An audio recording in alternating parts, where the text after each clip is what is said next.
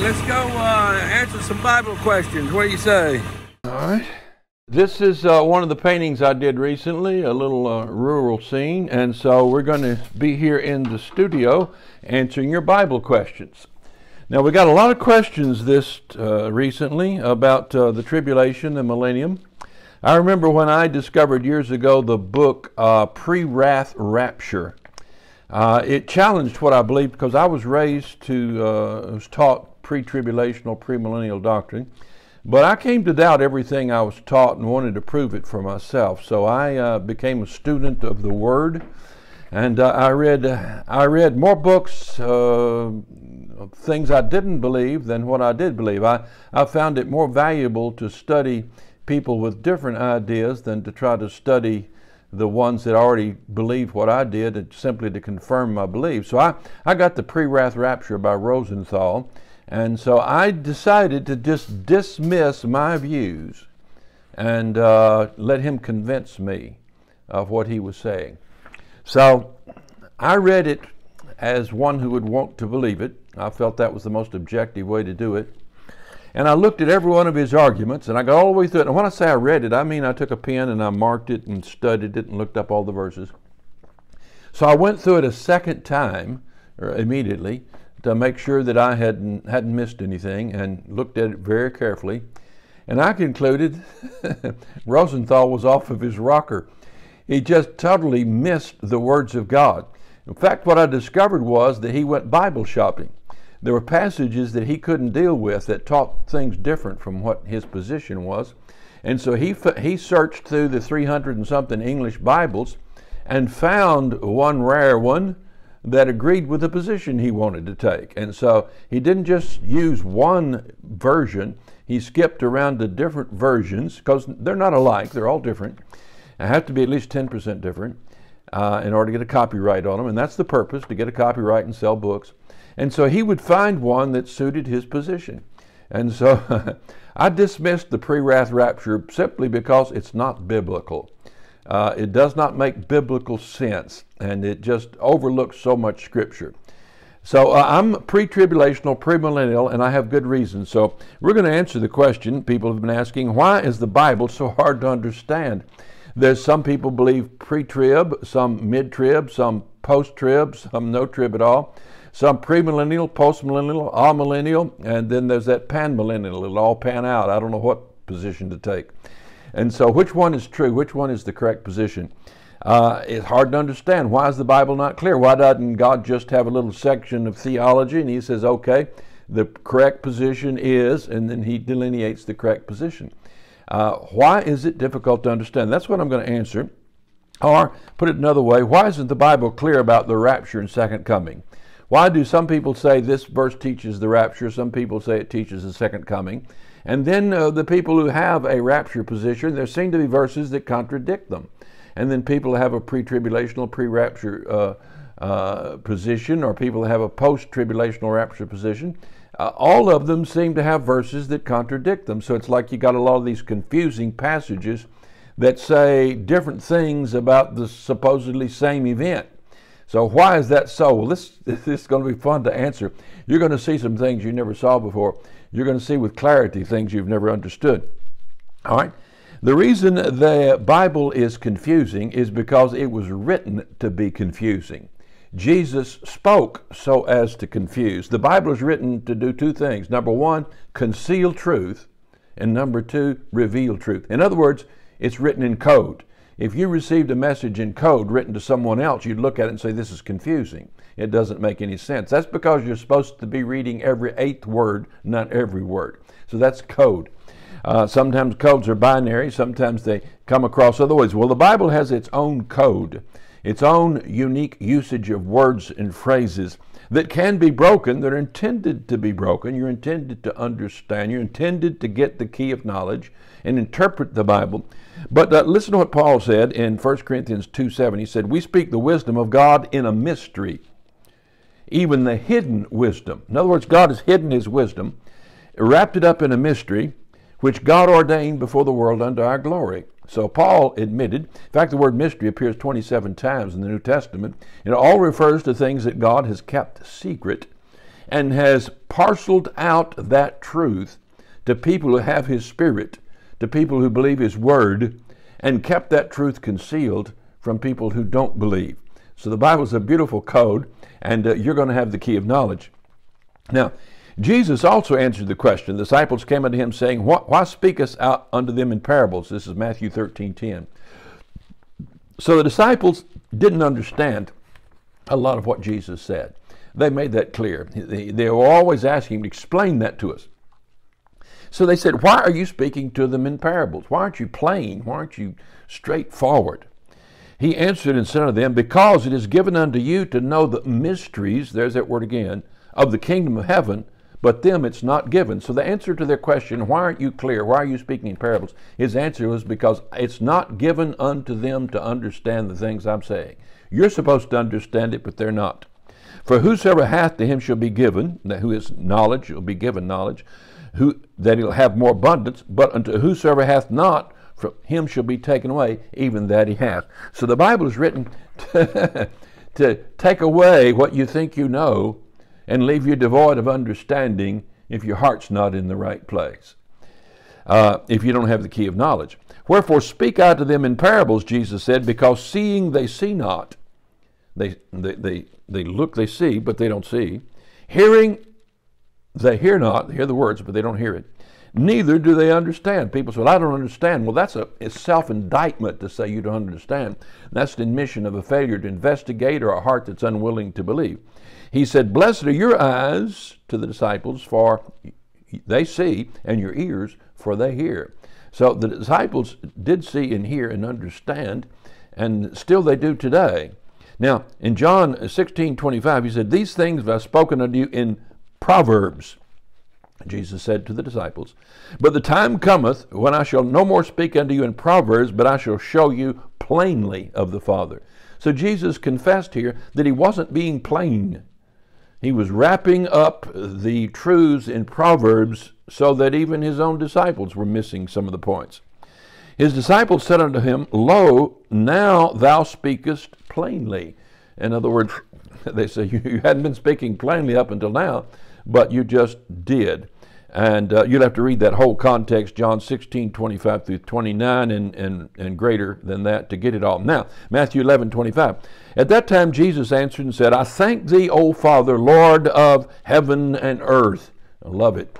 Now, he's thanking the Father for what? Because thou hast hid these things from the wise and prudent. Jesus thanks God, the Father, that he hid these truths. The truths that are found in the book of Revelation. This painting that I did, this is a reproduction of about an 8-9 foot long painting. So he said, I thank you that you hid these things from the wise and prudent. Why isn't the book of Revelation easy to be understood? Because it's written so as not to be easy. It's written with code. The book of Daniel is a code breaker for the book of Revelation. The book of Zechariah is a code breaker. Habakkuk is a code breaker. Psalms is a code breaker. Even the book of Genesis are code breaking books that open up to us the meaning of the book of Revelation. So it's not supposed to be easy to get. It's like people have these hunts where they hide things, and they have these little clues, and people go around from clue to finally come up with the prize. The Bible is written so you'll have to investigate. It's character building to do so, and it's also a whole lot of fun to discover for yourself the great truths of the Word of God. He said, you've hid these things from the wise and prudent, and has revealed them unto babes. Just people with simple minds like children. They understand them. Even so, Father, so it seemed good in thy sight. So here's the disciples and Jesus confessing to the Bible being written in mysteries. Now, so what is the key to deciphering the Bible? Jesus said unto Luke 11:52, woe unto you lawyers. So he's talking to the smart guys. For you've taken away the key of knowledge. That's not very complimentary. You entered not in yourselves, that's into the kingdom of heaven, and them that were entering in you hindered. So he said the smart lawyers, a lawyer in this sense was one who studied the law of God, one who studied Moses and the Old Testament writings. Most of these guys had it memorized from beginning to end. They knew every word, jot, and tittle that was in the Bible. You take out one little jot and they'd know that it was missing, and it upset them very greatly. And yet he said, you took away the key of knowledge. You didn't go in, you missed it, you didn't unlock the door. With all that knowledge, they didn't have the key. So what was the key? Well, different people have speculated, and I can't say for certain, but I know one thing that's the key. They had a failure to understand the difference between the kingdom of God and the kingdom of heaven. You see, there are 8 kingdoms. In fact, I wrote a book, and I remember to bring it with me. I wrote a book called 8 Kingdoms, and it goes into great detail showing you the difference between the kingdom of God and the kingdom of heaven. And I've got side-by-side graphs and charts and diagrams showing you the scriptures in parallel, showing you parables that are alike but different, explaining how the kingdom of God and the kingdom of heaven are different. The disciples didn't know that. And if you don't know the difference between the kingdom of God and the kingdom of heaven, you're certainly going to be confused about all of these events. Because the kingdom of God is here. See where I've written the kingdom of God? The kingdom of heaven is here during the Great Tribulation. The kingdom of heaven was back here before the cross offered. The kingdom of God came on the day of Pentecost and will exist up until the rapture when the kingdom of heaven begins again. If you don't know the difference, you're going to have a lot of trouble. All right? Now, there are two, the Bible is confusing for this reason. Many, but let me give you several. Number one, there are the apostles and the Pharisees and lawyers were confused about 2 things: the first coming and the second coming of Christ. When they read the scriptures, they read of Christ coming as a child, but they also read of him coming as a king to reign and to conquer. That's why the disciples said unto Jesus, "Will thou at this time restore again the kingdom unto Israel?" They were expecting a fight. They were expecting a war. They were expecting him to conquer the nations and subdue their enemies and give them freedom. Give me liberty or give me death. They were libertarian patriots, and they wanted to be freed from the dictates of a wicked Roman Empire. So the Bible seemed to promise that, and yet it talked about a suffering sacrificial lamb. So they didn't understand the difference between the kingdom of God and the kingdom of heaven. And so they were confused because the Bible predicted 2 comings, and they took it to be one. Now, Peter on the first day of Pentecost says this, "But this is they which was spoken by the prophet Joel." So he's going back to Joel. Now he quotes Joel. So he's describing the event with the many languages that the people are speaking in. He said, Joel described this. "It shall come to pass," Joel said, "in the last days, I will pour out my spirit upon all flesh. Your sons and your daughters shall prophesy. Your young men shall see visions. Your old men shall dream dreams. And on the servants and handmaidens will I pour out in those days of my spirit, and they shall prophesy." Now, all that was obviously taking place on the day of Pentecost. But then that's verse 18. Verse 19, the very next verse, Joel goes on and says, and Peter's quoting it, "I will show wonders in heaven above, signs in the earth beneath, blood and fire and vapor of smoke." Now that hadn't happened, and it certainly wasn't happening on the day of Pentecost. There was no blood, fire, and vapor of smoke. "The sun shall be turned into darkness," got it painted right there and right here, "and the moon before the coming of the great and notable day of the Lord." So here's the coming, and also down here at the end of the millennium is the coming of the great and notable day of the Lord. So they were confused about that. "And it shall come to pass that whosoever shall call on the name of the Lord shall be saved." So Peter read the scriptures, and the scriptures, the Old Testament scriptures, described the first coming with the coming of Jesus Christ and the coming of the Holy Spirit on the day of Pentecost, and it immediately jumps and describes the second coming in wrath, blood and fire and smoke. Now, Peter probably at that time still didn't understand the difference. He too was confused about the two comings of Christ. Now, you can understand why that would create confusion if you took that to be all happening at one time. Now, there are two creation counts that people conflate, and that confuses people.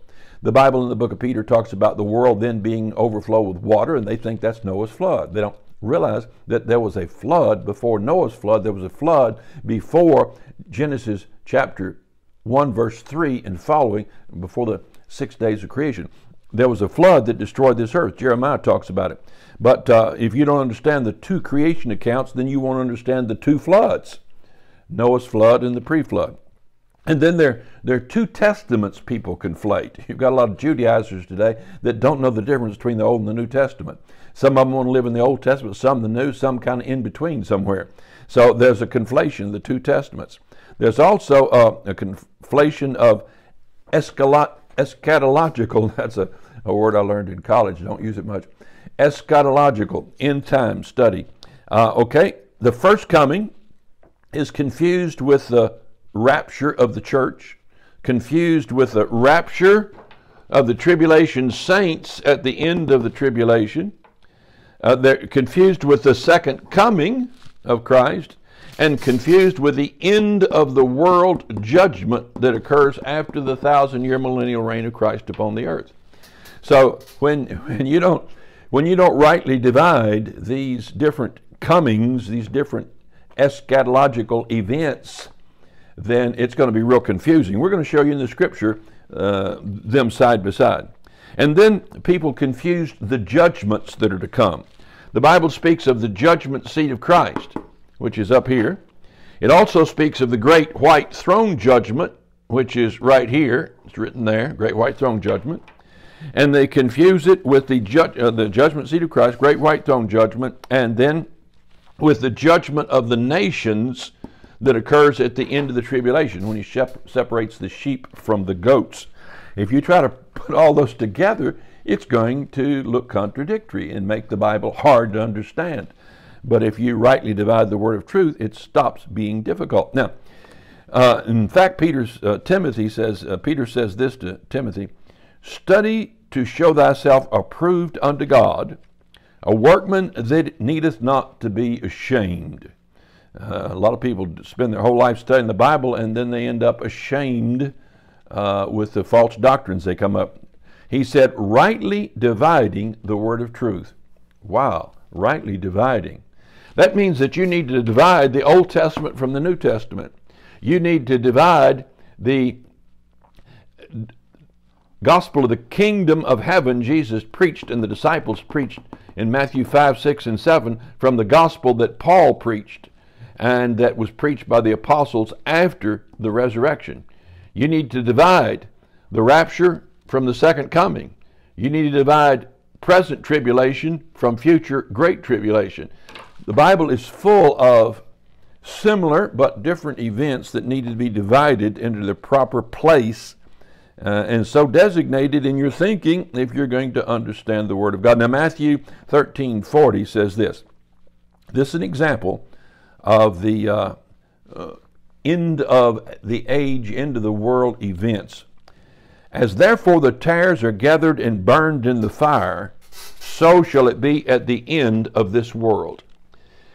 So if you think there's just like one coming and one judgment, what you have here is at the end of the world, the angels go out through the whole earth, we'll see in another passage, and gather together all the sinners and burn them in the fire, and leaves the righteous on the earth. He said, "The Son of Man shall send forth his angels. They shall gather out of his kingdom." Wow. The kingdom, if you don't know the difference in the kingdoms, you'd have the angels going into the churches, gathering out of the kingdom all things that offend. Christians that offend in the church would be gathered out. Well, there's people who actually believe that, interpret that way. They believe you can lose your salvation that the angels will come and pull you out of the church and pull you out of the kingdom of God and say you weren't faithful enough. Gather out of his kingdom all things that offend and them which do iniquity, and cast them into a furnace of fire. Now, if you understand that there's 8 kingdoms, you know that Christ's kingdom right here during the 1,000 years is different from the kingdom of God, different from the kingdom of heaven. That during this Christ kingdom, when Christ is king over the earth, there will be sinners on the earth during that time. And at the end of the kingdom of heaven, Christ's kingdom, the angels will come down and take the sinners out of the world. Now, you and I will have survived the great tribulation in heaven in glorified bodies and come back. We will be ruling and reigning with Christ for 1,000 years and in glorified bodies. So we won't be at risk of being taken out of the kingdom.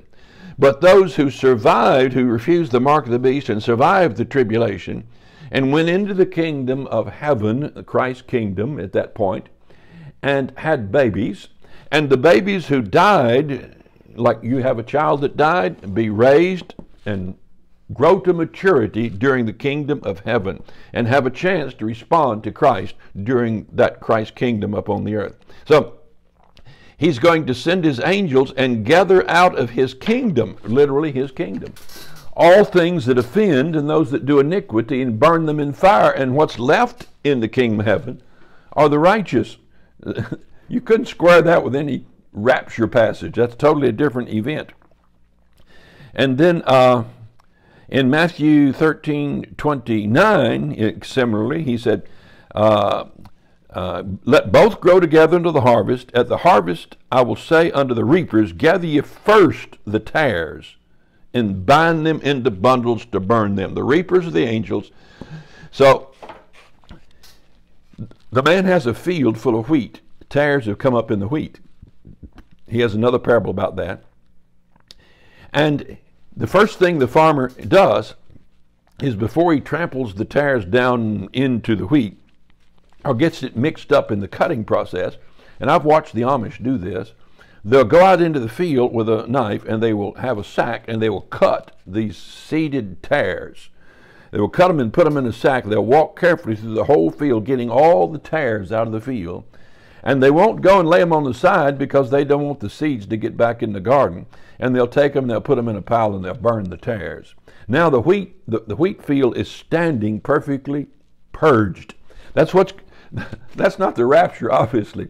It's not the righteous taken out. It's the tares taken out, which occurs at the end of the millennial reign of Christ upon the earth. Bind them in bundles. Now he said that's the end of this world. The question was, what happens at the end of this world? So the world doesn't end until after the 1,000-year reign of Christ. And then it's burnt up, as you see here, earth destroyed. And then there's a new heavens and a new earth created. That's at least 1,007 years away, this end of this present earth. Could be much longer, I don't know. Then in Matthew 13:49, he says, so shall the wicked be at the end of this world. In other words, it's not just the end of the world, it's the end of this particular world. There will be a new one created. And sever the wicked from among the just. Now, 2 Peter 3:10 speaks of it. But the day of the Lord will come as a thief in the night, in which the heavens shall pass away with a great noise. So here is the heavens passing away with a great noise. And the elements shall melt with a fervent heat. That's obviously not the rapture, which is followed by all of these events in 7 years. It's obviously something much more cataclysmic. Seeing then that these things, did I miss something? Yes, let me read that again. But the day of the Lord will come as a thief in the night, in which the elements shall pass away with a great noise. Heaven shall pass away with a great noise, and the elements shall melt. That means that the 128, 30, whatever it is, elements will all dissolve into nothingness. And the earth also and all the works that are therein shall be burned up. So this whole earth is going to be burnt into an unrecognizable conglomerate of elements. Seeing then that these things shall be dissolved, it's the very dissolving of the atom, what manner of person ought you to be in all holy conversation and godliness? He said, when you think about this world is going to cease to exist, don't buy stock in it. Don't place your hope in it. Don't make this your future. Looking for and hastening unto the coming of the day of the Lord, wherein the heavens being on fire shall be dissolved. So even the atmosphere is going to burn up. And the elements shall melt with a fervent heat. Nevertheless, you, according to his promise, look for a new heavens and a new earth wherein dwelleth righteousness. So I painted here this new earth, the 7 new things. My handbook that goes with this chart tells you about the 7 new things. And then, now here is a different passage. This is the rapture. The rapture taking place right here, where the living saints are taken up out of their graves and taken straight on into heaven. The sinners are left behind. They're not gathered together, tares first and bound in bundles. Sinners are untouched. They go into the tribulation. Okay? Here it is in 1 Thessalonians 4:14. For if we believe that Jesus died and rose again, them also which sleep in Jesus, that's the people, Christians are in their graves, but their spirits are present, not their bodies, but just their spirits are present with Christ in heaven. Those which sleep in Jesus will God bring with him. For we say unto you by the word of the Lord, that we which are alive and remain unto the coming of the Lord shall not prevent, this is a vent going up into heaven, will not be raptured up, prevent ahead of time, those others, will not prevent them which are asleep, that's the dead in Christ. For the Lord himself shall descend from heaven with a shout, with the voice of the archangel, and the dead in Christ shall rise first. So the graves open up first. So if I'm standing in a graveyard, and I've got one here on my property, my mama and stepdaddy's buried in it, and other friends and people have died, some of them younger than me, and got a nice little graveyard here. And I drive by it 6 times a day, my little buggy, maybe more, and I go up and cut the grass. So I imagine myself up there cutting the grass, and the rapture takes place.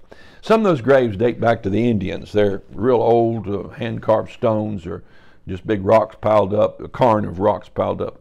And so the graves will actually open. The ground's actually split open. And out of the ground are going to come the bodies of these dead saints. Some of them have been dead 200 years maybe. And their bodies are going to come up, and they're going to be, I'm going to be watching them go, and whoop, there I go right behind them. And so they'll come out of the grave in time enough for me to get a look at them and maybe wonder if I made it, you know. I know I will. But, I mean, here you know, you're watching the rapture take place. There it goes. And then I'm gone. So get taken up. We which are alive remain to come in, Lord, shall not prevent them which are asleep. For the Lord himself shall descend from heaven with a shout, with the voice of the archangel, with the trump of God, and the dead in Christ shall rise first. Then we which are alive remain shall be caught up together with them in the clouds to meet the Lord in the air. So shall we ever be with the Lord. Wherefore comfort you one another with these words. So, speaking to Christians, the Bible said, be comforted by the end time events. Let it be comfort to you, because this is the way it ends. As a thief in the night, unexpectedly, as they were in the days of Noah, eating, drinking, marriage, and giving in marriage, knew not till the flood came, took them all away, so shall it be. So, unbeknowns, no indication, no signs, no warnings, no Antichrist, nothing prophesied to precede it, a preeminent coming of the Lord. That's I'm looking forward to that, comforted by that. I'm encouraged by that. Could be in the next 3 minutes, 3 seconds, 3 days. Now, if we were going to have to go through any portion of this tribulation, I wouldn't be comforted. I would say, man, this is getting close. I need to buy some more food. I need to get some more guns so I can shoot all the sinners. And a lot of Christians are that dumb. But I'm going to leave all my guns behind. I'm going to leave all my stored up food behind. I'm going to leave my gardens behind. And I'm just going to be gone in a split second. And then all of this takes place. So that's why it's confusing. It's because you've got two two different events taking place, the rapture and the second coming. Now, Matthew 24:3. And he set up on Mount Olives. His disciples came unto him privately, saying unto him, Tell us, what shall these things be? When shall these things be? And what shall be the sign of thy coming and of the end of the world? So their question was, when are these things about the destruction of the temple going to happen? And what is the sign of thy coming? A separate question. And when is the end of the world? Now, they thought that was all one event. See, they conflated these events. So Jesus is going to answer the question, three questions they asked. They didn't know, they thought they asked one.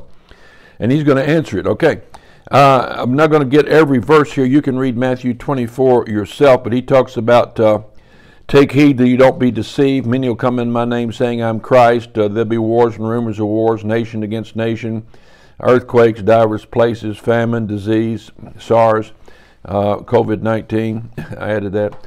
They deliver you up to be afflicted. They'll kill you. You'll be hated of all nations for my name's sake. That's already happening in Russia and China, North Korea. Many false prophets shall arise, shall deceive many. Iniquity shall abound. Love of many shall wax cold. And then he says, and this gospel of the kingdom shall be preached in all the world for a witness unto all nations. And then shall the end come. Now that's not the end of the world, because he says, when ye therefore shall see the abomination of desolation spoken of by Daniel the prophet stand in the holy place. So he said there'll be a sign of this end. You'll see what Daniel predicted when the Antichrist sets up an image of himself in the temple and demands people worship it. Then let them which be in Judea flee unto the mountains. So in other words, these events precede the second coming. This is how the end of this age will take place. So he tells them to flee into the mountains. Now, you're not in Judea, so it wouldn't apply to you, obviously. For then shall be great tribulation, such as was not since the beginning of the world to this time, no, nor ever shall be. And except those days should be shortened, there should no flesh be saved, but for the elect's sake, those days will be shortened.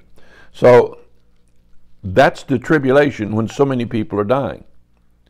And he said, be false Christ, false prophets. And then we come to verse 27. For as the lightning cometh out of the east, and shineth unto the west, so shall the coming of the Son of Man be. Now that's not what he just described above.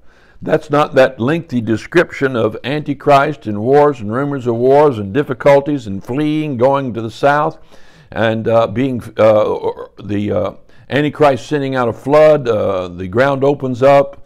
God opens up the ground, swallows the flood, saves the Jews. So all those events are not like lightning shining out of the east and coming unto the west, which is the rapture. Wheresoever the carcass is, there will the eagles be gathered together. Immediately after the tribulation of those days. So there's your tribulation. And it follows the lightning, Christ coming back like lightning, the skies opening up. After the tribulation of those days, and that's what he described above, shall the sun be darkened, the moon shall not give her light, the stars shall fall from heaven, and the powers of the heavens shall be shaken. So that's protracted events taking place in sequence. And then shall appear the sign of the Son of Man in heaven. And they and all the tribes of the earth shall mourn when they shall see the Son of Man coming in the clouds of heaven with power and great glory. That's not like the lightning shining out of the east and unto the west. This provides a time for people to see signs of his coming, no signs for the rapture. But where are the signs? He just described that long list up there in the earlier part of the chapter. When the Antichrist shows up and the temple's desecrated and the Jews are persecuted and 144,000 are sealed, like we got here, right here, 144,000 sealed, chapter 14. Chapter 7 and chapter 14, I forgot that. And then shall appear the sign of the Son of Man in heaven. All the tribes of the earth will mourn when they see the Son of Man come in the clouds of heaven. Now, verse 31. And he shall send his angels. Now, this is not him. This is not Christ coming in the air. At this point, this is him. I mean, in other words, it's not the rapture where he makes this sudden appearance. Then shall he send his angels with a great sound of a trumpet, and they shall gather together his elect from the four winds, from one end of heaven to the other. So this is a post-tribulational rapture of those who were saved and died during this time.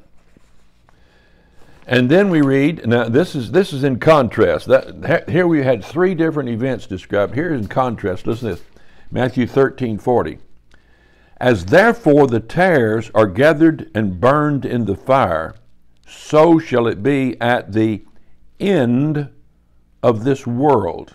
End of this world. He didn't say at his second coming. He didn't say at the rapture. He said at the end of this world, the tares are gathered and burned in the fire. The Son of Man shall send his angels, and they shall gather out of his kingdom.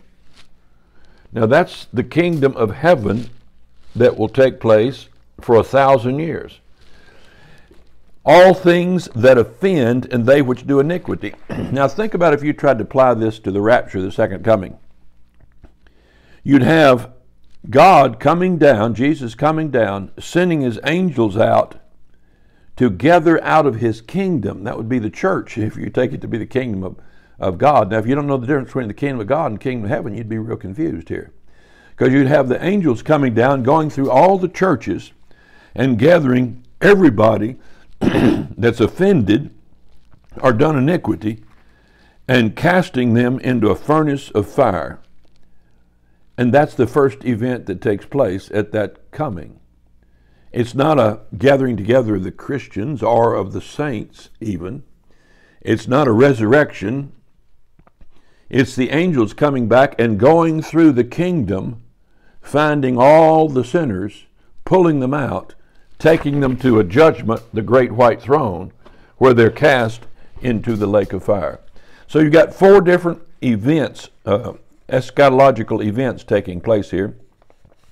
And so if you don't understand the difference between the kingdom of God and the kingdom of heaven, then you're not going to understand the scriptures very well. But it's quite clear once you get a grasp of, pay attention, when he says the end of the world, he means the end of the world, when the world is burnt up here at that point. So when he says the end, that's not necessarily the end of the world. That can be the end of the tribulation, the end of the present age. It can be the end of anything that he designates in the context. So this has been kind of lengthy, but we're going to go into some more scripture. In fact, we're going to go into every passage in the New Testament that deals with the second coming, the rapture, the tribulational rapture, the end of the millennium, the end of the age, the end of the world. Any of those passages, we're going to deal with every single one of them. You're going to see them in their context, and it's going to make an awful lot of sense to you. So that's all for now.